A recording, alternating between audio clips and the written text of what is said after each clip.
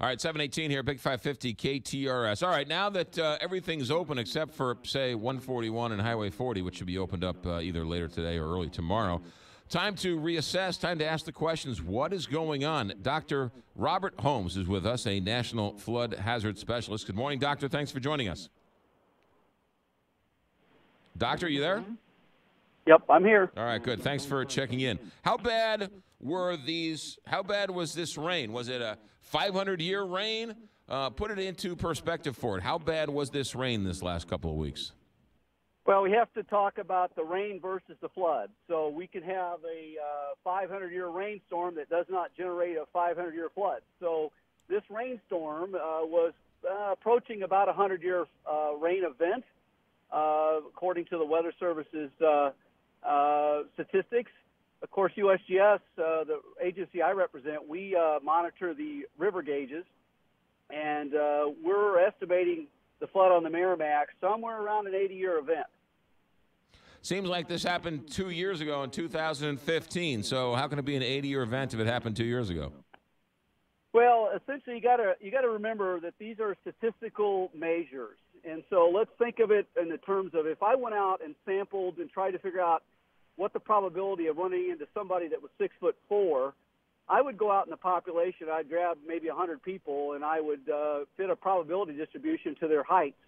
We do the same thing with flood data. We collect data over time, and we fit a probability distribution to that. And as we get more data, that probability distribution can change. And so if we collect 1,000 people, we have a much better estimation of the probability of running into a 6'4" man than we would if we only had 100 people. So if we have 50 or 100 years of record on the rivers, we don't do as well estimating what that 100-year flood is as if we had 500 or 1,000 years of data. Obviously, in the United States, some of our oldest gauges are just slightly over 100 years old. So those numbers change through time as we get more data.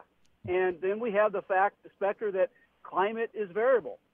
We've had periods that we've measured in records, what we call paleohydrology, where we can go back in, especially in the West, and we can measure floods that happened 900 years ago just from the deposits and carbon dating.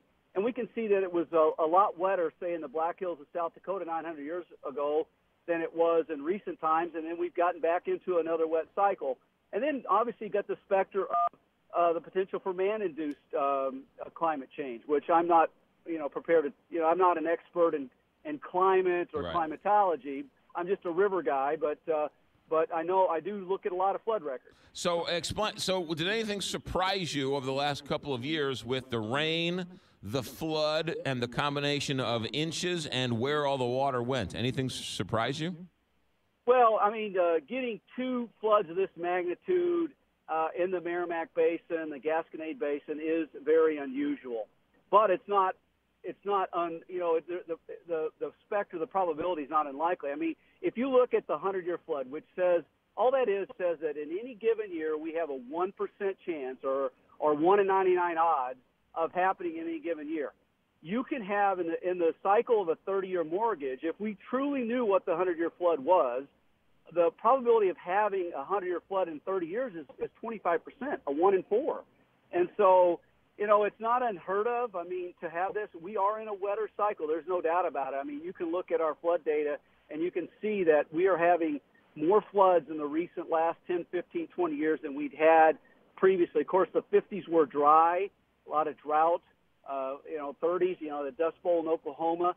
So we did have a dry period in the mid-20th century, but we are getting into a much wetter, say, since the late 80s into the 90s, and currently we're in a much wetter cycle. Doctor, with the levee in Valley Park and some of the other flood and river management projects that have taken place over the last number of years, has it created a bigger problem for flooding, either above or below the actual work?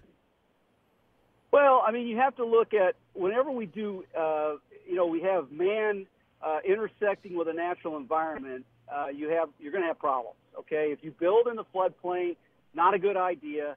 We try to basically mitigate that by building levees, or in some cases we'll get flood reservoirs, and it's a trade-off. It's a societal decision. And so we decide, basically we have a legacy of having, like the city of St. Louis is right along the Mississippi River just because of the history. And so you're struck with a lot of infrastructure, so you have to do something. And so the Corps and on the Mississippi, that is, they build flood reservoirs, they build levees.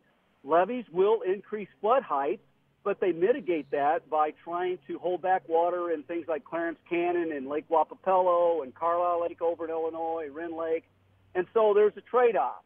Obviously, those don't come without cost, and you do have times when, as we get into wetter cycles, those were designed on data that was collected. Most of those were built in the 50s and 60s, which was a drier time. So we constantly, as engineers, have to keep reevaluating our infrastructure for water resources, flood mitigation, that kind of thing. Wasn't it Laclede who picked where the arch is and said, hey, this place is a natural flood wall, and the arch grounds have never flooded? Well, I'm not sure about that history, but, the city of St. Louis has a flood wall. So without that flood wall, there are various areas that would flood. Say south of the brewery down to the foot of Arsenal Street, that would definitely be underwater during floods. You get into that area. The arch, you have the railroad that came through there, and they built that up. So the arch grounds, I don't know what that looked like in the late 1700s, early 1800s, but right. I suspect that was a lot lower. All right, fair enough. Going forward, since this is I know what I wanted to ask you. So the Mississippi River hasn't flooded this go-around. The Missouri River hasn't flooded. It's the Merrimack. Is that what you mean when you say it was a rainstorm or a rain as opposed to a flood issue? No, I mean, the Missouri and the Mississippi River did flood. It's just that it wasn't at the record levels. I mean, at St. Louis, 1993 is the flood of record. So we had a lot of rain, and it got those rivers up. And we are coming down off that flood crest on the Mississippi. We had our field staff at Chester and Thebes over the weekend. They're back again there today making flow measurements. We're still coming off. We're in that major flood range, according to the National Weather Service, what they characterize as major, moderate, minor flooding. We're still in that major flood range in Chester and Thebes and Cape Girardeau, Missouri. That's coming down. But, we had a flood on the Missouri and the Mississippi. It's just it didn't get the attention the Merrimack did because the Merrimack shut down interstates. It's caused a lot of people their homes to flood and, catastrophically. It's a real bad situation there, and that's what's garnering the attention. Dr. Robert Holmes, National Flood Hazard Specialist for the U.S. Geological Survey. Doctor, thank you for your time. You bet, McGraw. You got it. Interesting stuff. 726, Big 550, KTRS. Mother's Day is this